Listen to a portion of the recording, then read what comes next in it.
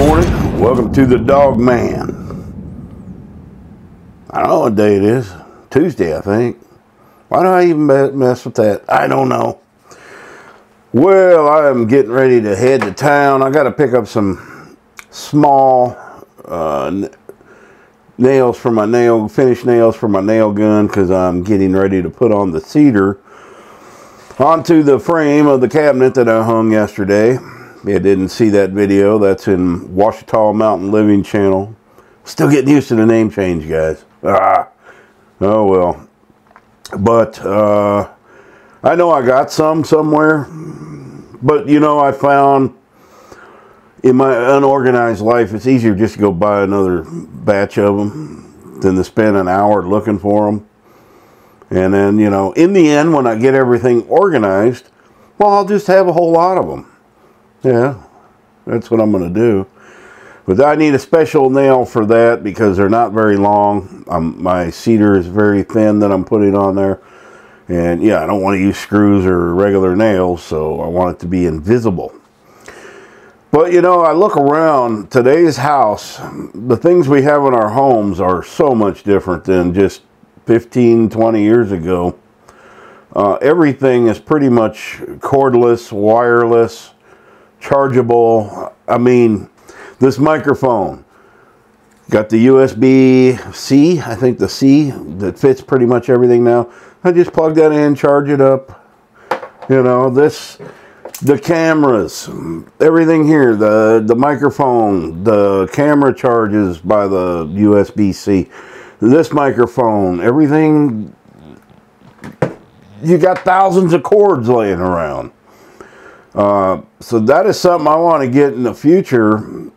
I think I'll use the pantry for that. I want to set up an area that's like a charging station, because there's outlets in there that aren't going to be used, where I have all my batteries for my power tools. A lot of my tools now are mostly cordless, you know, battery powered.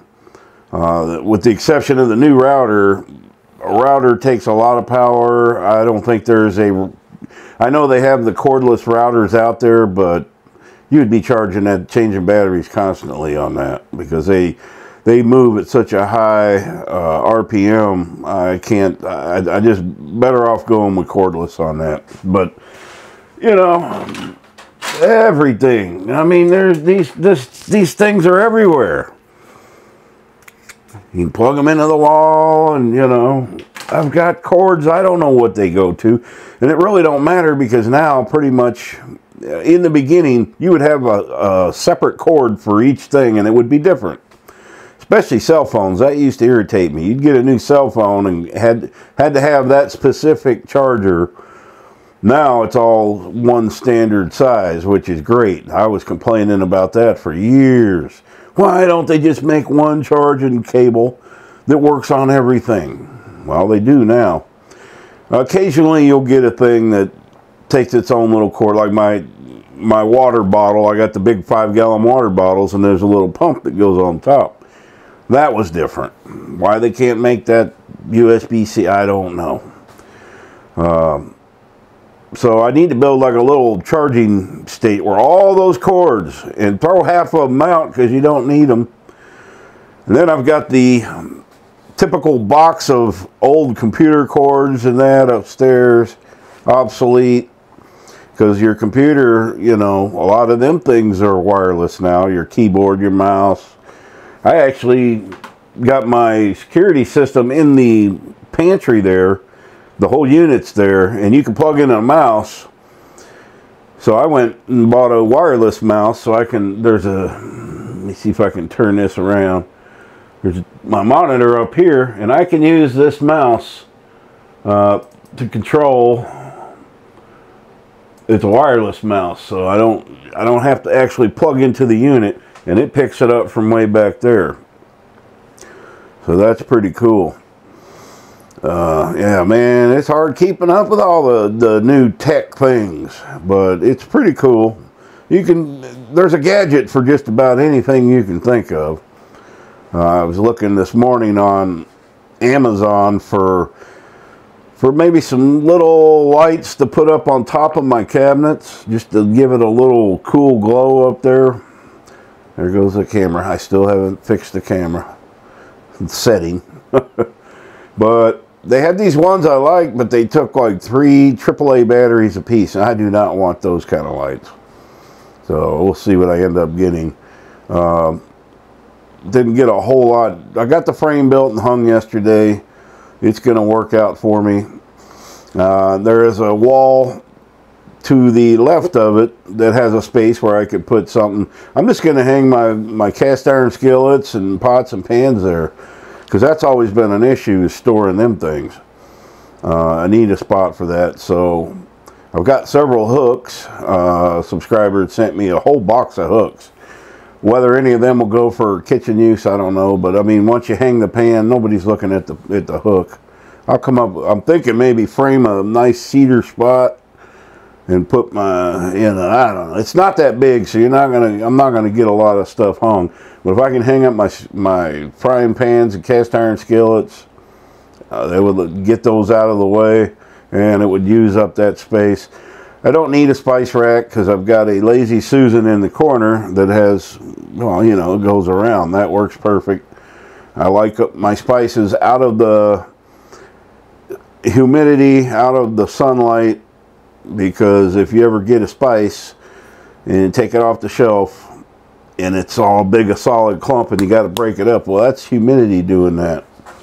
So I try to keep them out of the, out of the sunlight and the humidity, which some of them it's impossible to do.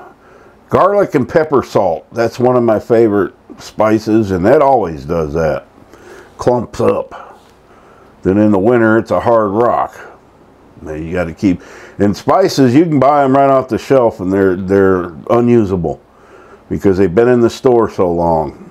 Because a lot of people, depending on the spices you buy, a lot of people don't cook anymore, so they're not buying any. They just put salt and pepper on stuff. That's it, or hot sauce.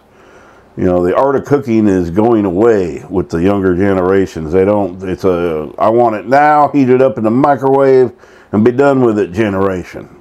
And so a lot of your spices are sitting on the shelves for years. Well, I don't know about years, but by the time you get them, man, they ain't no good.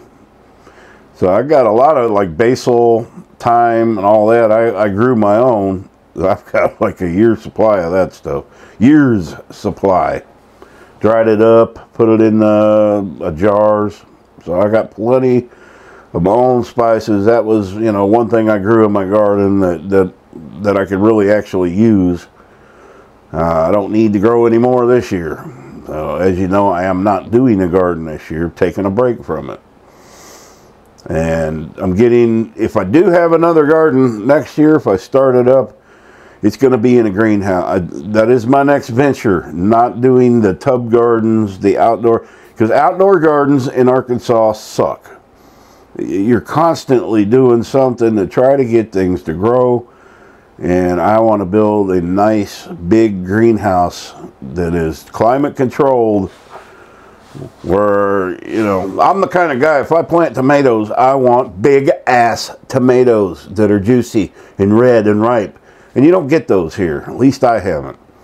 I did pretty good in the pots with tomatoes, but you would harvest it once and then you'd be lucky to get another harvest instead of all year or all summer. And you're only going to get a couple harvests, but to me it wasn't worth it. They were taking up space. That is the area I want to make a little setting area back there. So I've planted grass seed.